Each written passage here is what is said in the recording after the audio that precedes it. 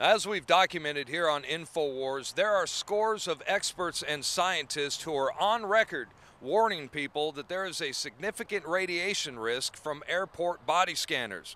Yet the federal government has installed and activated these X-ray machines in just about every airport across the country, including here at Austin International.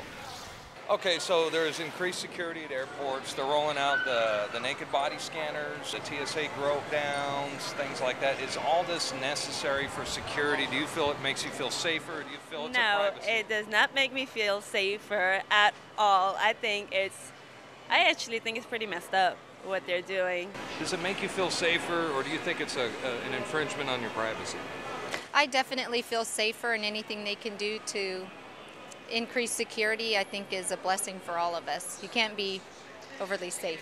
I don't know if everyone should be subjected to that. I think it does make me feel a little bit safer knowing that there's at least that they're trying. The idea that there's a naked picture out there somewhere of me is a little creepy, but also kind of fun. And what about the pat downs? Some people think that's an infringement of their rights as well. They're being pat down by TSA, and if not, they go through the naked body scanners. And is this something that makes you feel safer? Is it something that we need to be doing for our safety? Yeah, I'm afraid, unfortunately, I'm afraid it is. It's not, I don't feel, I'm a nurse though, see, so people with their hands on my body, that doesn't really bother me. I have my hands on people's bodies every day. So, it's not a big deal for me. How do you feel? Do you feel like it's an infringement? I have a mammogram every year, and they're saying that is too high of dose, and I disagree. It's not too high. With as much as they make us take off to go through those things, you're not carrying anything on.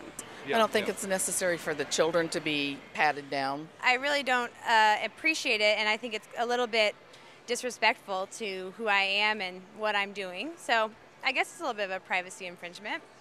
For those of you who plan on avoiding the TSA by staying away from airports, I'm afraid you're in for a rude awakening, because the TSA has actually expanded its VIPR program, which is already active in airports, bus terminals, and subway stations, but now it also includes roadside inspections of commercial vehicles on the roads and highways across America.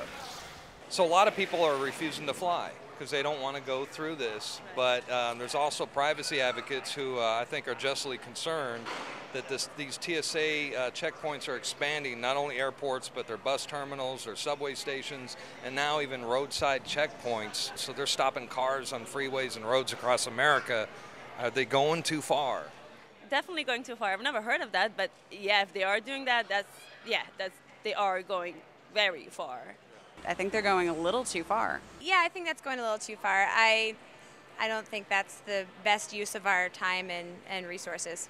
No, I think that's going a little too far. I don't think that might be a waste of resources. I believe right now we're at a time and age where it's necessary.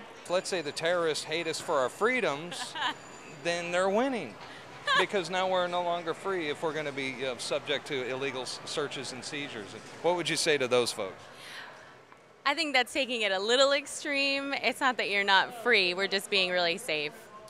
Now, it's interesting to note that earlier this year, a bill was introduced to the Texas legislature that would actually bar full body scans and full body pat downs at airports. As you can imagine, the bill attracted much support and gained momentum, but was shot down as the State Department threatened to implement a no-fly zone across the entire state of Texas, should the bill pass. And now the TSA want their agents patting down, searching, scanning, and harassing American citizens at all levels of society, and not just at transportation hubs, but at major sporting events, in the streets, and on the highways across America.